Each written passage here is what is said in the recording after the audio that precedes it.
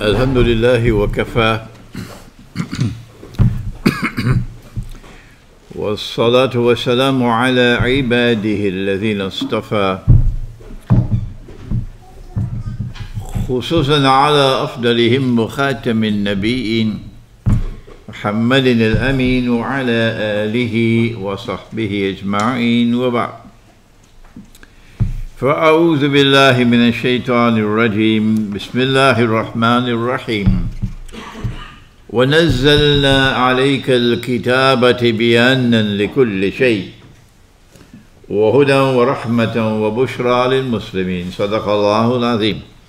We begin with Allah's blessed name. We praise Him and we glorify Him as He ought to be praised and glorified. And we pray for peace and for blessings on all His noble messengers, and in particular on the last of them all, the blessed Prophet Muhammad sallallahu ta'ala alayhi wasallam, as we greet you in the city of Nottingham in Britain with Assalamu alaikum wa rahmatullahi wa barakatuh. I am delighted that we started on time, exactly 7 o'clock. That's a good sign. That's a good sign. Our topic is one of tremendous importance: knowledge, the system of education, and Dajjal. And tonight we will look at the knowledge and the system of education in our civilization. Particularly as it affects the child and the adolescent until he reaches to become the adult, the process of learning. But tomorrow night we would like to look at the house of knowledge in Islam, higher Islamic learning, because it is my opinion at the age of 80. I used to say 77 until I got a knock on my head. The Quran knocked me on my head and said to me, but Allah says that He gave you the moon لِتَعْلَمُوا عَدَدَ السِّنِينَ, that you would count the years with the moon. So Imran, how come you're using the sun? So I got the knock on my head. So I'm now 80 years of age by the moon. And I have located this conclusion that the world of Islamic scholarship, our ulama, our maulanas and shuyukh and muftis, ustaz, etc., while there is still so much sincerity and dedication in their ranks, they have not succeeded in responding to the challenges of this age in which we live. They don't even understand. They don't even understand the age in which we live, far less to be able to respond to it. And this has been a devastating state for us. It has led to our collapse as a civilization because our ulama have failed us in respect of this subject. To understand the reality which confronts us today and to go to the Quran to respond to that reality. Is there anyone here present who would differ with me that the most critically important issue facing the world of Islam today, no, more than that, the whole world, is the subject of money? The subject of money. And money is not only the banking system, it is also the monetary system. People don't even know what I'm talking about. They don't even know what I'm talking about when I use the word the monetary system. This is the most critically important subject of all facing this ummah and facing mankind today. And has the Darul Uloom contributed even this much to the study of the subject and to responding to what is Pakistan's most critical moment today in its history? Nothing from the Darul Uloom, nothing from the scholars of Islam, nothing at all. But it's worse than that. Because Allah has been kind to me, and I have been able to study the subject and from the Quran to be able not only to explain but also to offer guidance. Imagine my astonishment when I find that they will not only not accept what I'm teaching, but also reject me and call me names and shut the doors of the masjid on me.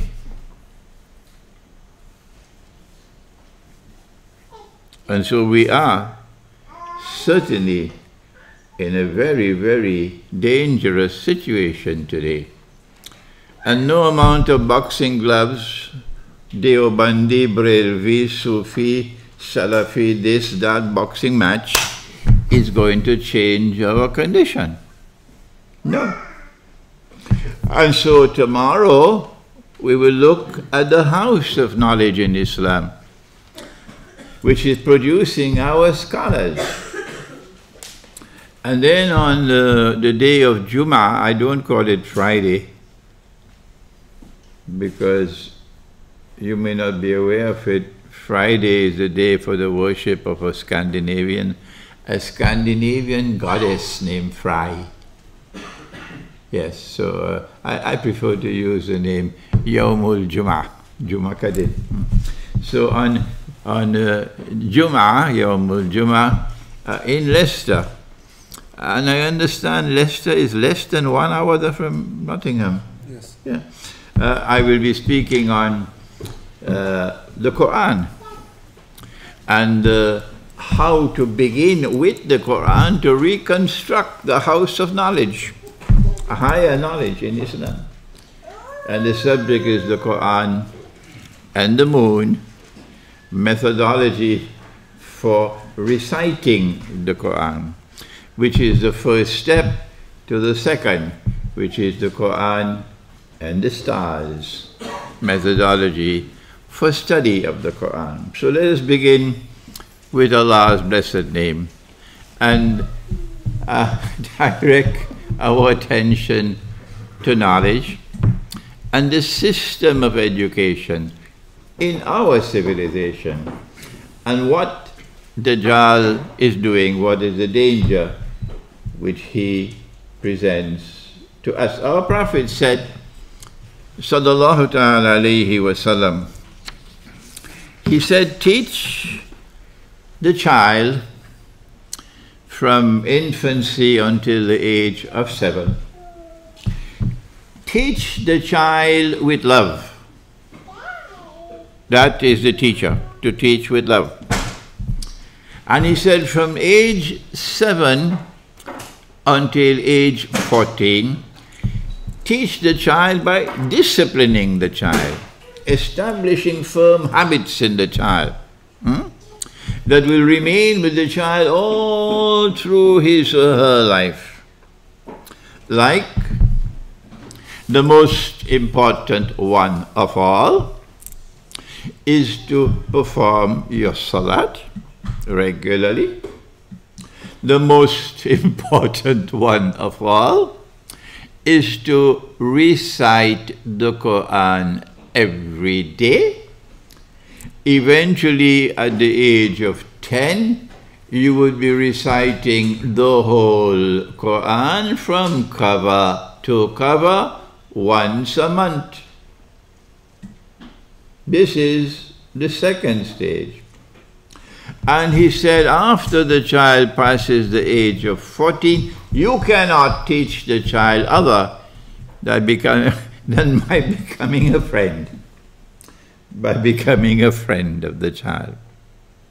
This is the psychology of education that has come from Nabi Muhammad alayhi salatu wasalam. If we are to teach with love from childhood until age 7, then the child has to grow up in the arms of love. The child has to grow up in a stable home where love will be shown. And so Allah gives us a social system of the relationship between the male and the female, which makes sense for the home to be a stable home, to be a happy home, and for the child to grow up in the arms of security and of happiness. If Allah has blessed me today to have this profile around the world as a scholar of Islam, when I was born in a little island in the Caribbean, just off the coast of Venezuela, far, far, far removed from the world of Islam. If this has become possible in my life, it's because I started off in a happy home. I started off in a stable home with father and mother and children living together in a unit, a stable unit. I never had a part-time mother. Oh my gosh, Imran, now you're going on the wrong road. This is the road to trouble, huh? But I don't care 2 peanuts. I don't care 2 peanuts for those who cannot stomach the truth. I'm not here to preach Islam to please them. Who do they think they are? It doesn't matter to me how many they may be. And it doesn't matter to me what are the consequences of my proclaiming the truth. If I cannot proclaim the truth, tell me so, and I leave your dictatorship, and I go somewhere else where there is freedom. The most important thing of all for me is freedom. So tell me, when I no longer have freedom, I pack my bags and leave. But so long as I have freedom, I must proclaim the truth. I never had a part-time mother. My mother was at home, full-time. And that meant a lot in the psychology of education of the child. It gives to the child a certain internal security and the maintenance of an internal balance that is not disturbed. But when a child grows up in a broken home, and when Christmas time comes, he goes to the supermarket to buy Christmas cards, and he looks for one for mommy and her husband, and he looks for another one for daddy and his wife. Can you imagine the heart of that child? Christmas is coming. This is for them the greatest time of the year in this country. That child is growing up with a broken heart because that child came from a broken home. So if you want to damage a person, destroy him as a child, and he'll grow up to be a gangster, he'll grow up to take drugs, he'll become violent using firearms, and he'll enter into the world of promiscuity, and the child is only 14 and she already has her first abortion. They say, no, you can't get married until you're 18. That's haram. But it's okay to have your first abortion at 14. And then the second abortion at 15. This is the destruction of the human being. And so our first argument for proper education, and therefore for the construction of the house of knowledge, is to try to ensure that the child grows up with love. And love means love in a home, a family. The one who created every human being, and who created the water that we drink, and who created the food that we eat, and who created the air that we breathe, and who gives us the light of the day and the darkness of the night, this is the one who says that he created the male and the female the way he created the night and the day. He says so in the Quran. And so night and day are like male and female. They complement each other.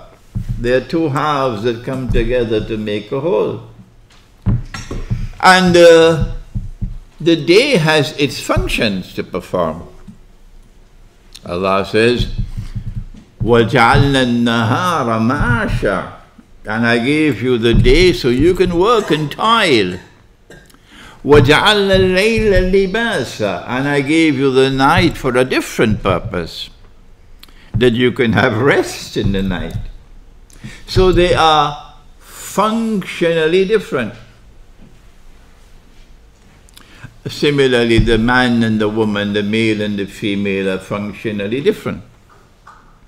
And it's when father and mother fulfill their functions as male and female, as father and mother, that you can have a stable home and therefore a stable society. But when you come with this greatest achievement of modern Western civilization, which informs me, Imran, this is the greatest civilization it has ever been the good fortune of mankind to witness. And this civilization has come to replace all that came before it. Every civilization that came before this civilization is now the language that Toynbee used in his book, Civilization and Trial. He said, moribund and obsolete.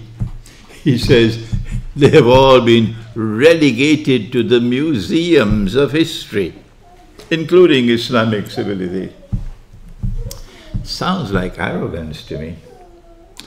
And the greatest achievement of this civilization, and they cannot stop me from saying it, no, is for a man to marry another man and get a marriage certificate. But is Western civilization's greatest achievement.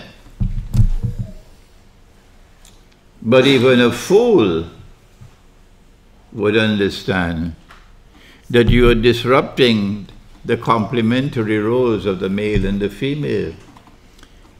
The family unit is being destroyed. The home is no longer going to be the home as Allah has ordained. And so the child who grows up in that broken home, and the child who grows up in this bogus home, is going to be a child who eventually will end up in a mental asylum, disoriented. And so we begin the process of education by returning to the home that Allah has ordained, and returning to the marital relationship that Allah has ordained. He gave to the father certain functional roles, and I'm not allowed to talk about it now. And he gave to the mother certain functional roles, and the modern feminist woman comes with a sword in her hand. Stop it, don't talk about it. And our response is, get lost. Who are you? We are scholars of Islam. We've come to preach. Who are you to stop us? It doesn't matter to me if you're a Pakistani woman. You know, the modernized one. And Allah gave us marriage, a system of marriage, which gives you a stable home. And when a girl reached the age of puberty, now she can become pregnant.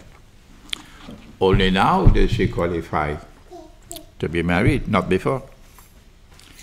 To marry a girl who has not reached the age of puberty, you should be sent on a one-way ticket to Mars.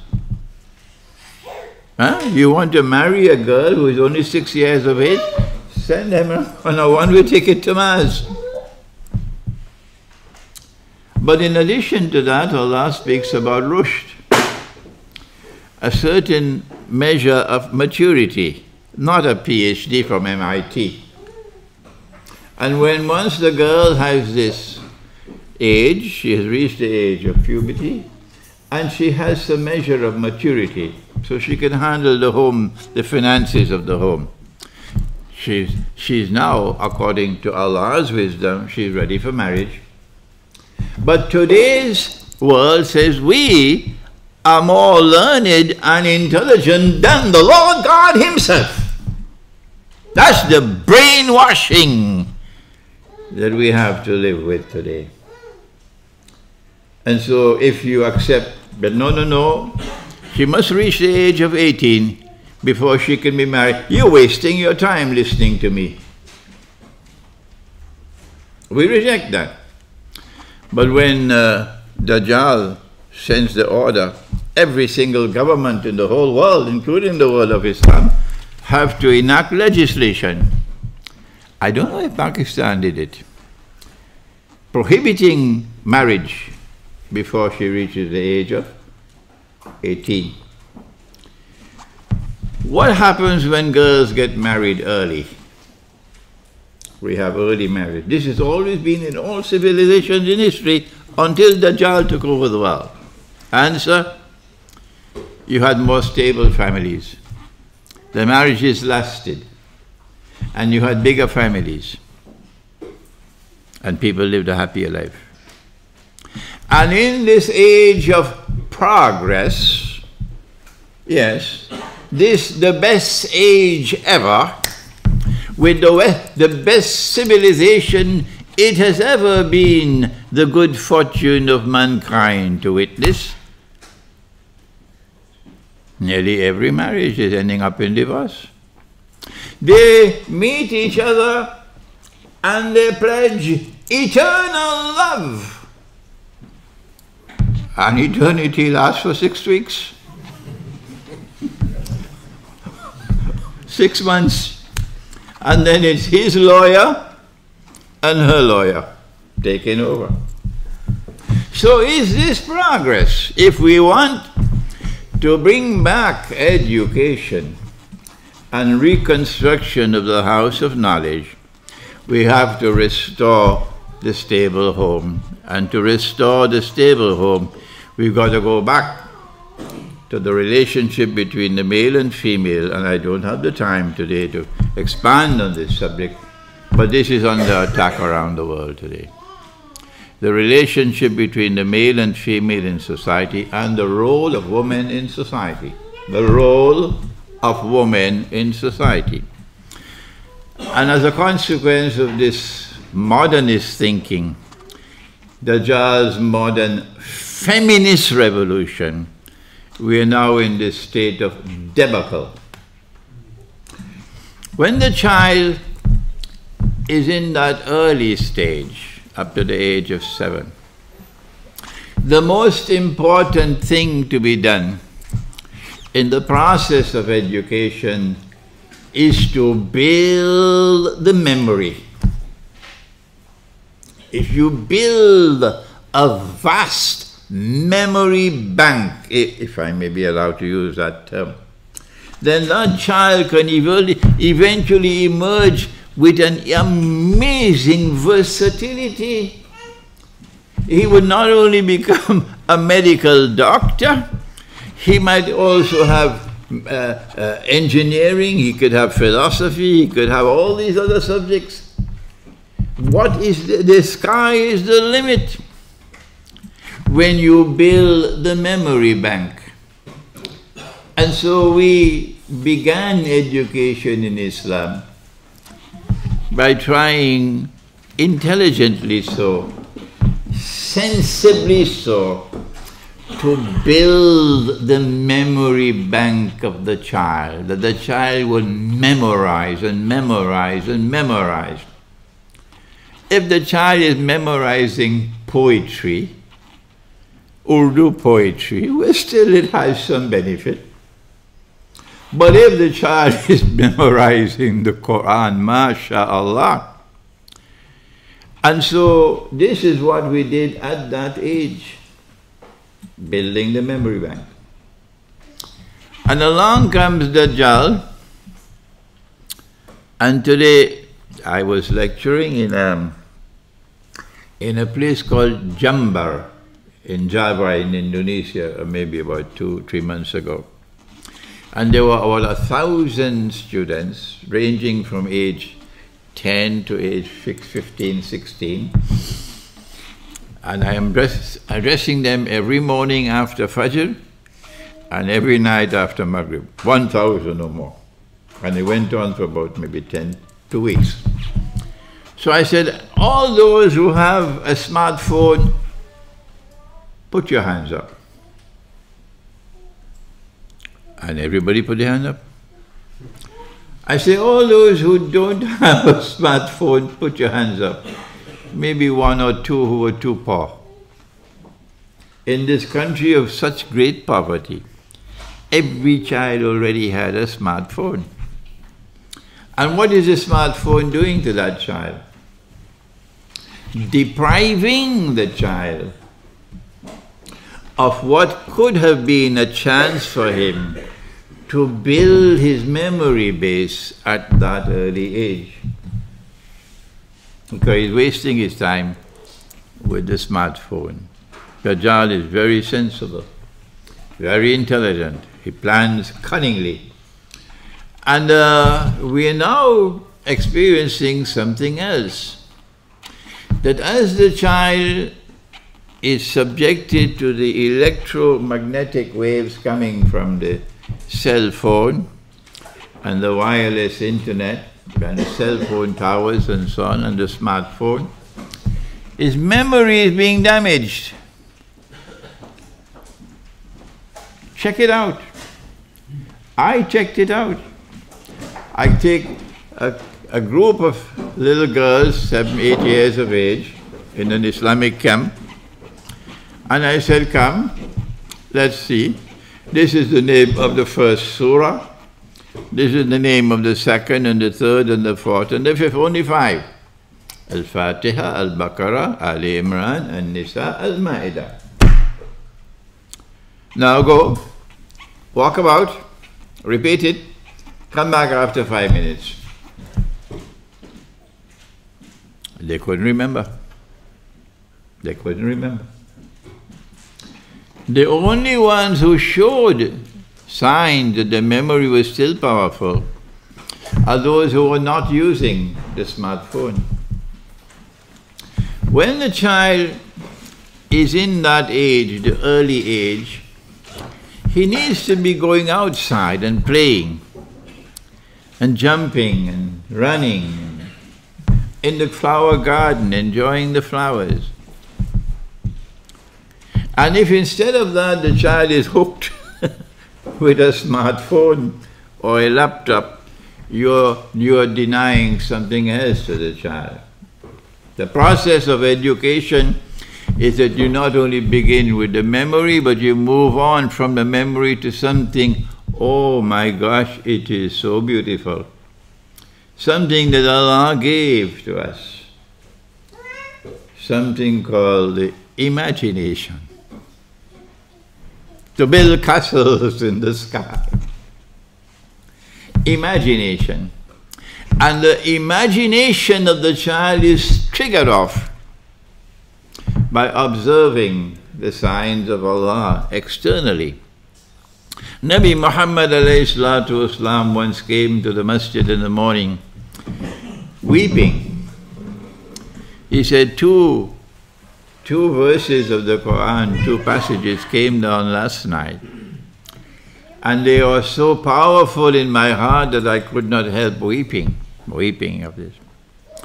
And in Surah Al Imran, Allah subhanahu wa ta'ala speaks and He says, بعد أعوذ بالله من الشيطان الرجيم إن في خلق السماوات والأرض واختلاف الليل والنهار لآيات لأولي الألباب.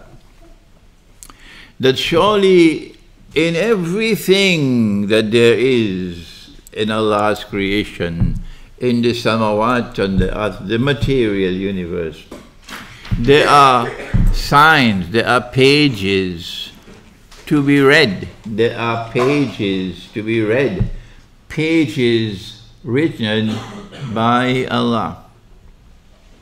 But in order for you to read those pages, you got to go out. You got to go amongst the flowers. You have to watch the river. You have to look up at the stars and the moon and the sun. You have to feel the breeze and look at the clouds. You have to look at the birds. And then the child's imagination is triggered off. And the child now begins to read pages written by Allah. But you deny that to the child by taking him away from the trees and the flowers, and he's hooked to that, you know it. In every house, in every room of every house now, the television set. And the only way father and mother could get some time for themselves is put the television on. And the children are hooked to watch television. And in the process, they are robbed of being able to interact with nature. This was what the Prophet was weeping about. And the Quran went on to say about those who observe and read the pages of nature that Allah has written. He calls them ulil albab. Allah goes on to say that when you read the pages of the book of nature and your imagination is fired off like this, they are eventually going to become a people of zikr. الَّذِينَ يَذْكُرُونَ اللَّهَ قِيَامًا وَقُعُودًا وَعَلَى جُنُوبِهِمْ. And so the examination and enjoyment of the external phenomena in the universe is meant to lead to some internal reaction in the heart of remembrance of Allah. And after the child is triggered off for this zikr of Allah in the heart, and father and mother playing a role in this, then comes a higher stage, when now the child engages in thinking. First there was memory, and then there was imagination, and now there is thinking. وَيَتَفَكَّرُونَ فِي خَلْقِ السَّمَاوَاتِ وَالْأَرْضِ. And the child is now engaged in critical thinking of everything in the heavens and the earth. And would you believe that this is possible at age 14? Yes? My father was a school principal. May Allah have mercy on his soul. And he did not marry until he was age 40. He was waiting for someone, but it did not. He waited and waited and waited for her, and then he said, I can't wait anymore. And then he went to the head of our Muslim community. He said, find me a wife. And that's how he married my mother. But during this time when he was working up to the age of 40, he would use his income and buy books. And he had an excellent library. He chose the books. A lot of the books were imported from abroad. And my father never knew. He never knew it. He died when I was 15. And he died without knowing that when I was 12, from the age of 12, I would go down into his library. He would not know about it. And I would be reading these books on Islamic philosophy. It was a little difficult for me, the one on Islamic philosophy.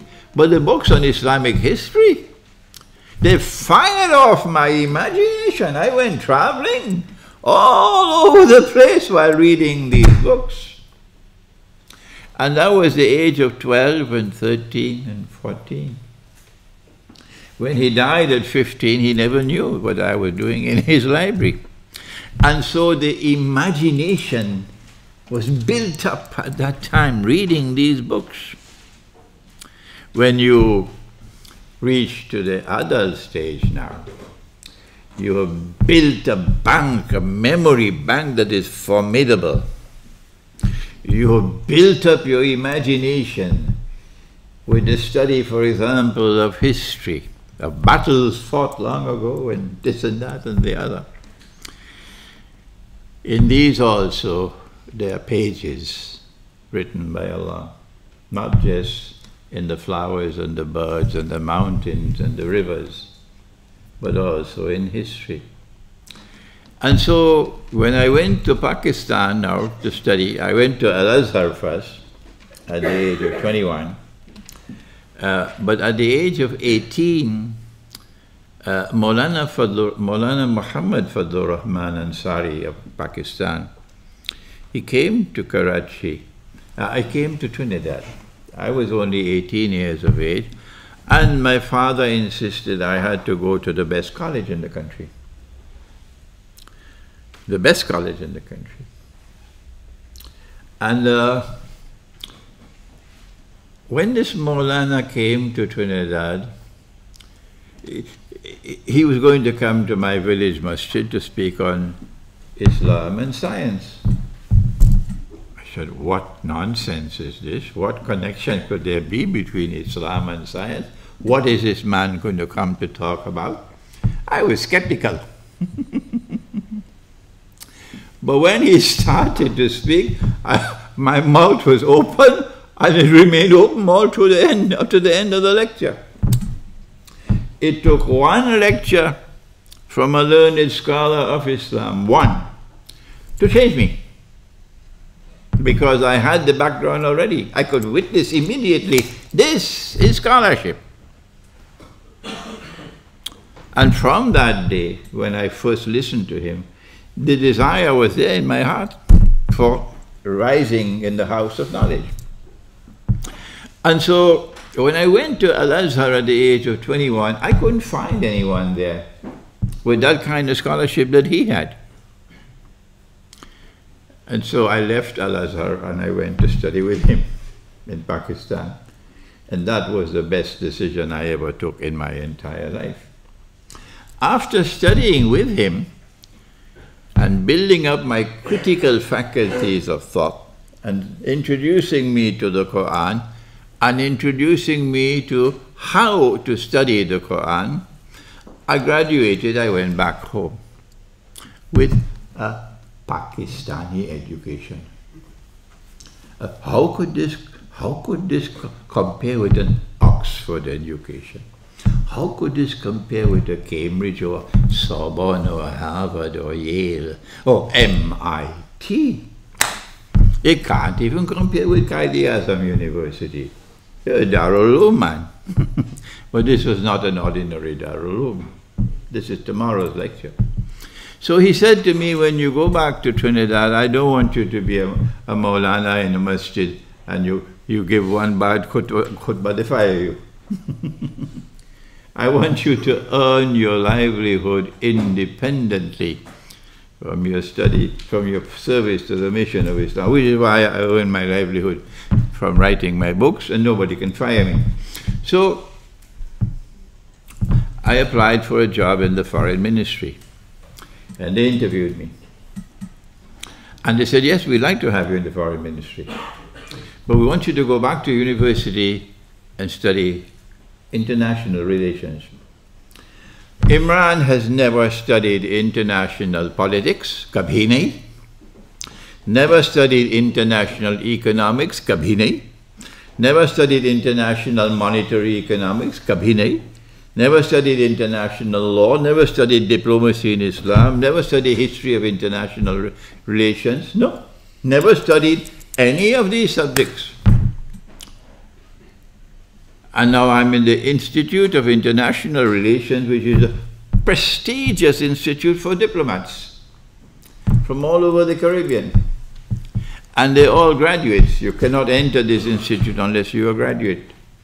And they are graduates from British universities, and American universities, and French universities, and Canadian universities, and poor me one, Pakistani university. So they're all looking down at me. What is he doing here? And they're all diplomats, most of them. But more than that, when they heard my profile that I was a scholar of religion, what is this priest doing with us? We are scholars of international relations. We're going to be diplomats of the world. What is this priest doing? It's a square peg in a round hole. Then the classes started. And I was blessed to have as one of the director of the institute was Professor Leslie Manigat from Haiti. And he did his PhD in the Sorbonne, but he was not a conventional thinker. He was not a conventional thinker. He was anti-systemic in his thought, and he was able to unravel Western civilization and point out its oppression. And when that man started lecturing and teaching me international politics, and the others started teaching me international economics and so on, my eyes opened. I was like a fish in the ocean. I was loving it. And when the question and answer started in the classroom, I was the most intelligent in the class. There was no one even close to me. None. And when the end of the year exams are coming, we have to form small groups, small study groups. Everybody wants me in their group. At the end of the year, the exams took place. I came first in the exams. The fellow who had the master's degree in economics from the London School of Economics, I beat him. Awesome. When I never studied economics and politics before entering, what was the difference? The difference was that I grew up in a stable home. I didn't have a part-time mother. I had a father who devoted attention to the scholarship of his children, the training and education of his children, a responsible way. I had my father's library that I was reading from age 12. And then I had the master himself, Maulana Fadlur Rahman Ansari Rahimahullah, teaching me. And I had the Quran, and I had more than that. I had the proper methodology for studying the Quran, which is tomorrow's lecture. And the whole class was left behind. They're not looking down anymore at the Pakistani education. This is a wake-up call for those who believe this is heaven. Britain is heaven, and the British education is the best in the world. And who wants to go back to Pakistan and study in Pakistan? So Nabi Muhammad ﷺ was weeping that morning when this revelation came down concerning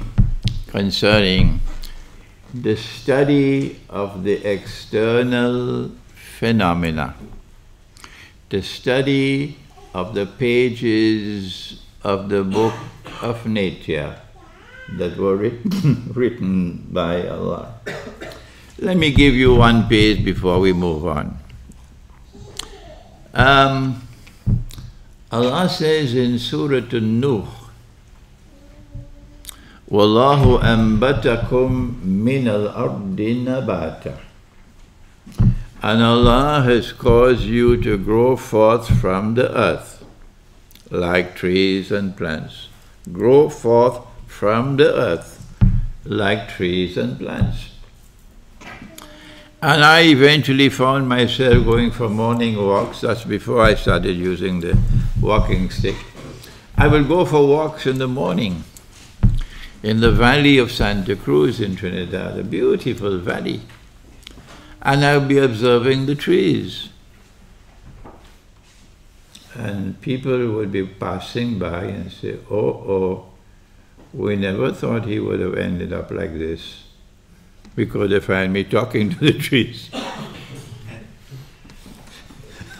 Who is this madman talking to the trees? Because the trees were speaking to me. I was communicating with the trees at that young age.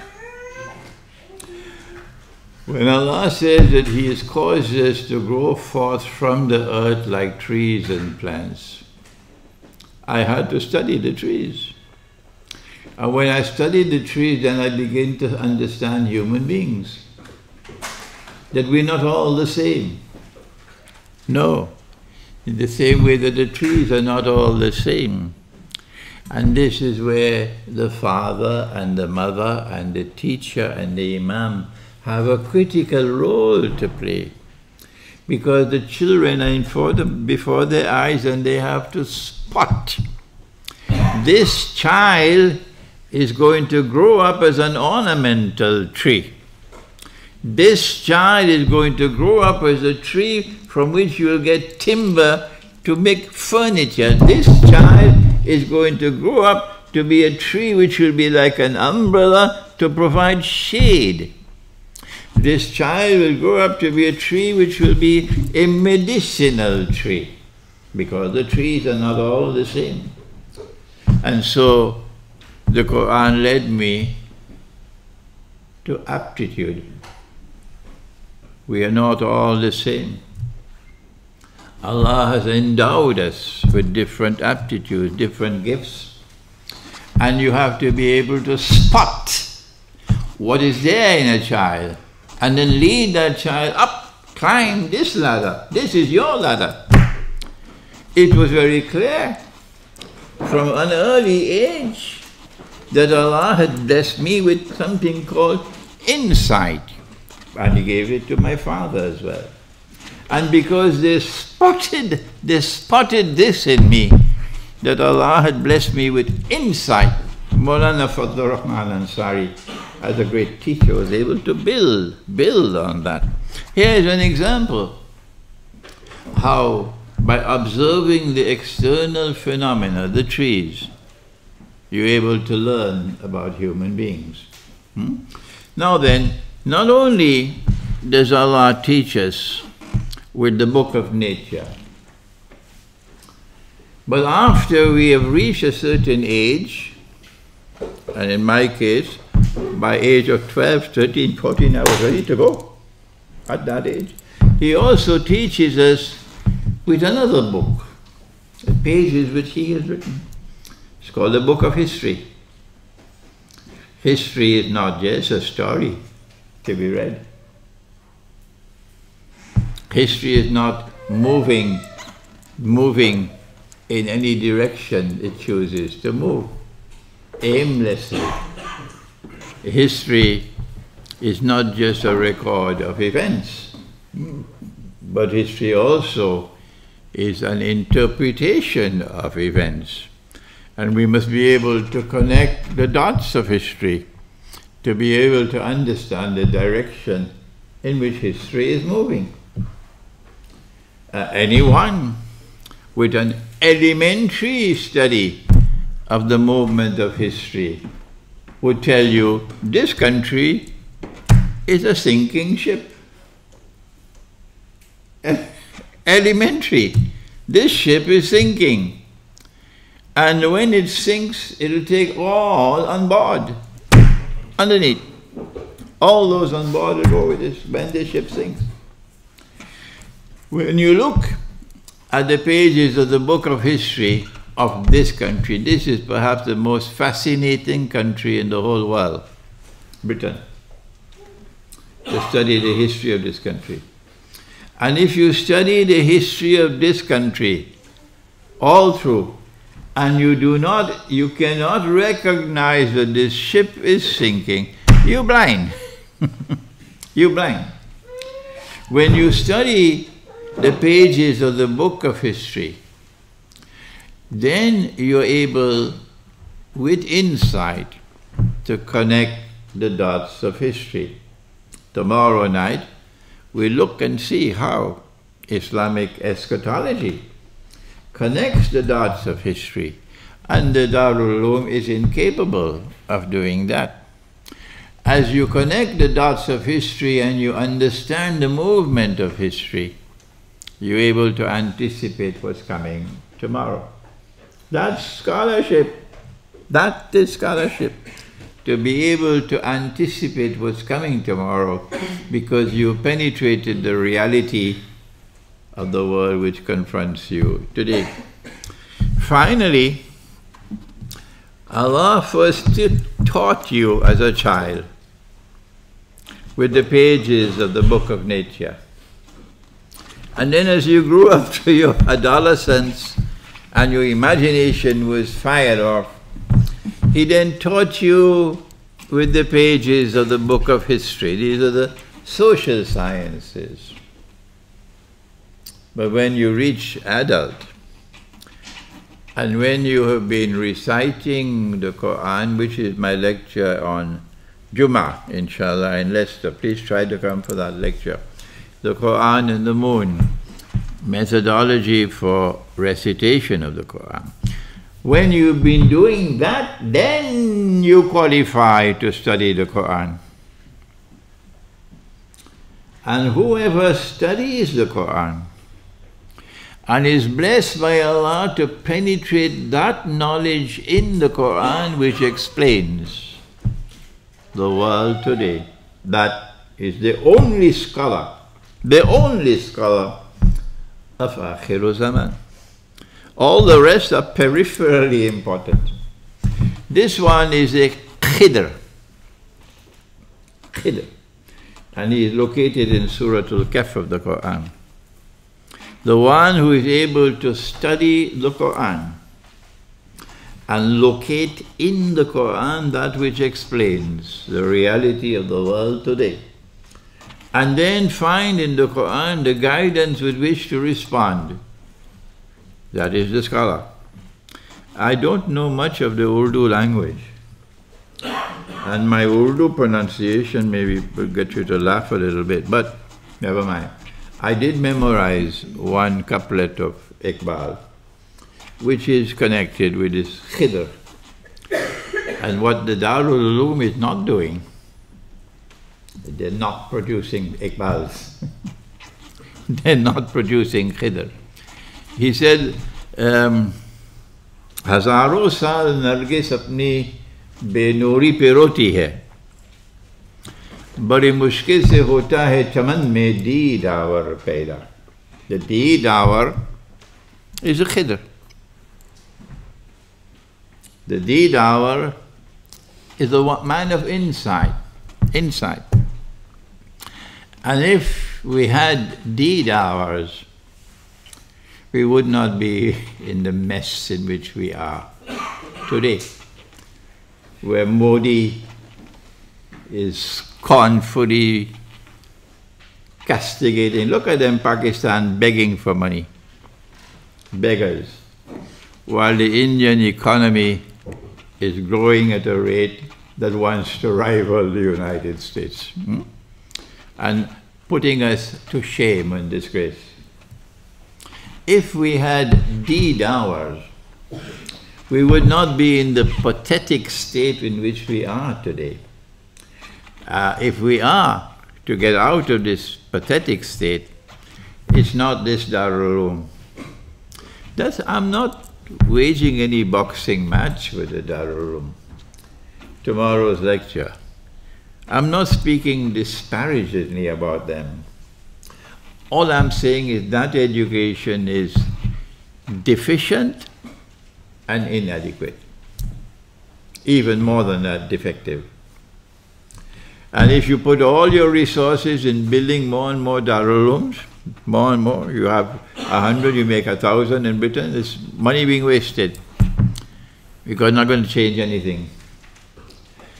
And so, the scholarship that I represent is from my teacher, Maulana Fadlur Rahman Ansari. And we are actually involved in changing the house of knowledge in Islam. That's our task. We want to build a new house of knowledge in Islam, to produce a new scholar of Islam, a new model of Islamic scholarship, which will be able to turn to the Quran and get from the Quran that which explains the reality of the world today, and get from the Quran the guidance with which to respond to the predicament that we face today.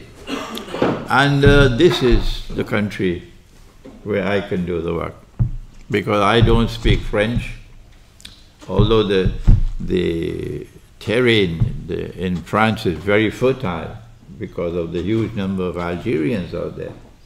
And the Algerians are not as complex as the Pakistanis. No, the Algerians are not as complex as the Pakistanis. So it's easier to preach and teach the Algerians. And I don't have the fluency in Arabic to be able to go with the Arab world. In fact, I won't survive in the Arab world. No. So I can only do this work in the English-speaking world. If I go to Pakistan to do this, they'll not only shut the doors on masjid to me, they'll shut more than that. So I have to do it in Britain and with you. And I'm hoping and praying, perhaps from these lectures I'm delivering, that we can build a team that tomorrow, for example, would make a difference for the world of Islam. All right, so I said on Friday, sorry, not Friday, Jummah, in Leicester, if you come, we look at the beginning of the process of returning to the Quran, the beginning of the process, to rebuild this house of knowledge. And that is the Quran and the moon. The methodology for reciting the Quran. And you would love it, oh yes, you would love it, you would love it, you would love it, and you'd want your children to apply it. And then on another occasion, Allah knows when, I can turn to the other subject, the Quran and the stars. Methodology for studying the Quran. Let us now end with a comment on Dajjal. His mission is to rule the world, and to rule the world from Jerusalem, rule the world from a holy state of Israel in Jerusalem, so that he can proclaim, I am the Messiah.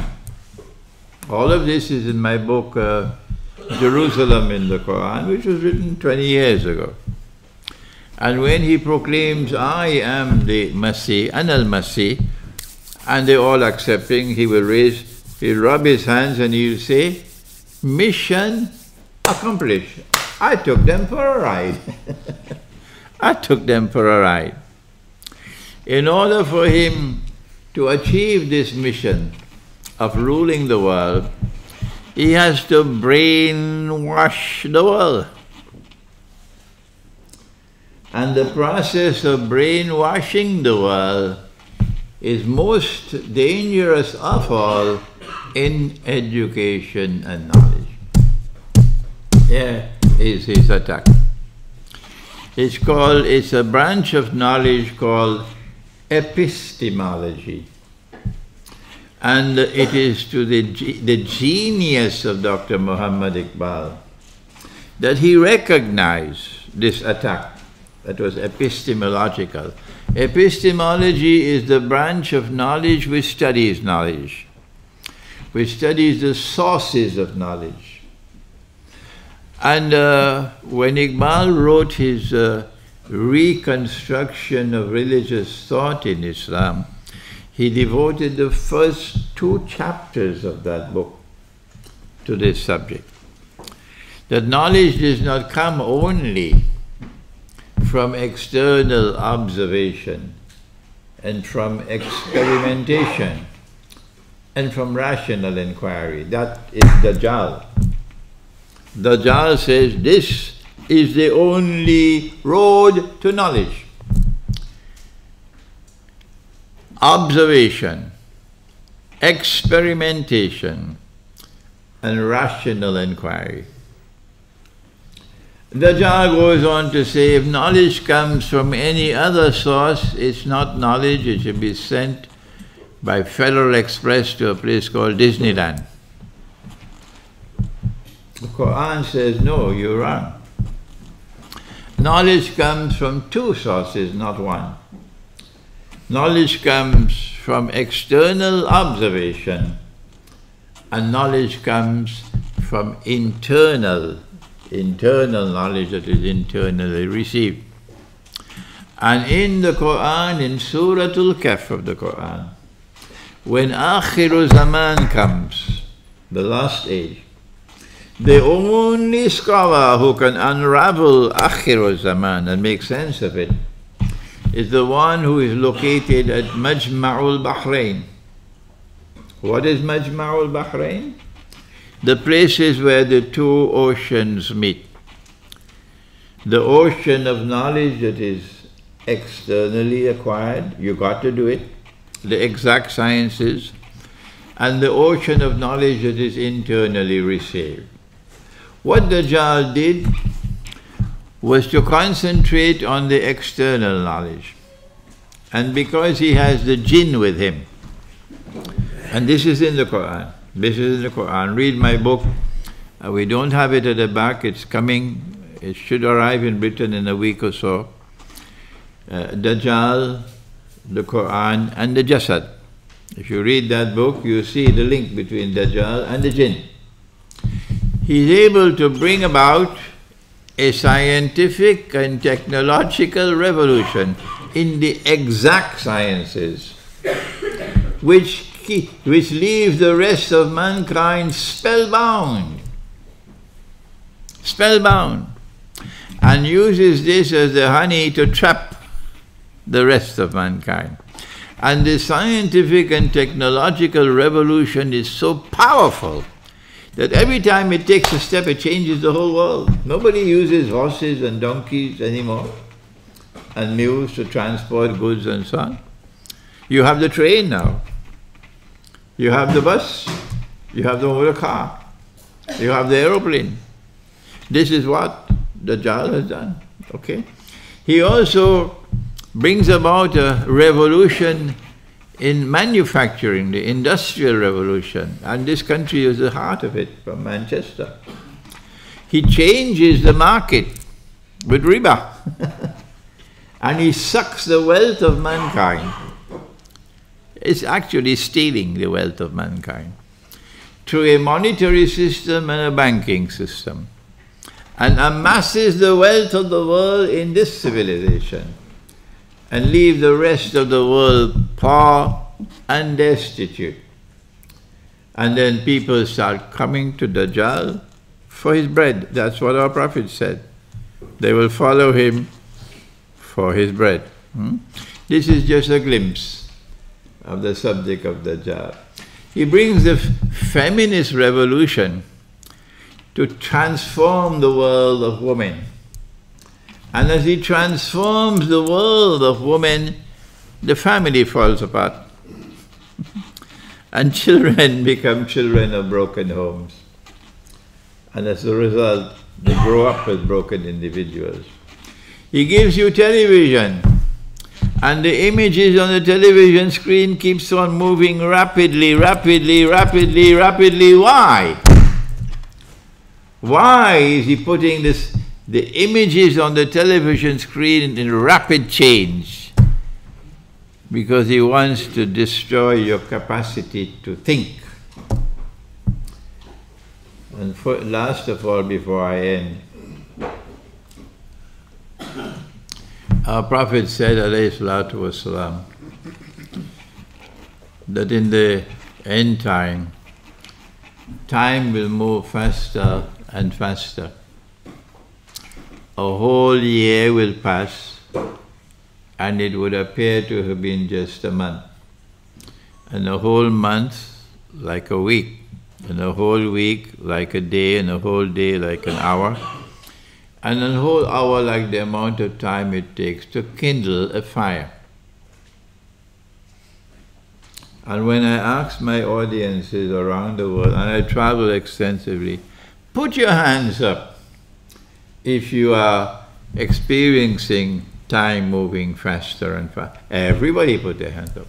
So in Newport, only the Maulana sitting next to me.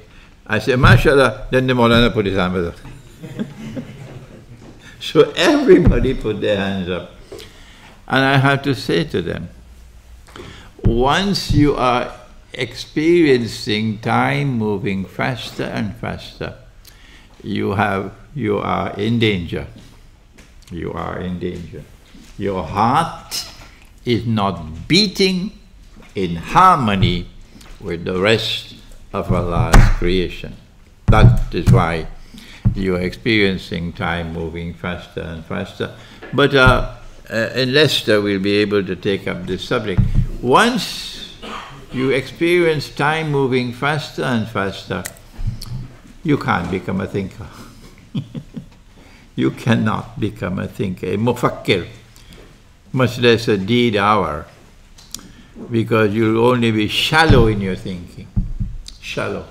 So I say, take the television set and throw it out of the house. You don't need it. Take away the smartphone from your children, because now they're giving them homework and you have to use your smartphone to do the homework. That is the Dajjal's plan. And send your children out, let them play in the garden, play in the parks, let them talk with the trees, let them play with the animals, okay? Build the memory bank, build the imagination of the child. You would be amazed at what a child can do. And the mother's lap is the first school. We pray that Allah subhanahu wa ta'ala will may bless Faisal for having the insight to choose this topic. And we pray that you may be of benefit from today's lecture, and this may make a difference for you and for your children. ربنا تقبل منا إنك أنت السميع العليم وتب علينا يا مولانا إنك أنت التواب الرحيم برحمتك يا أرحم الراحمين آمين.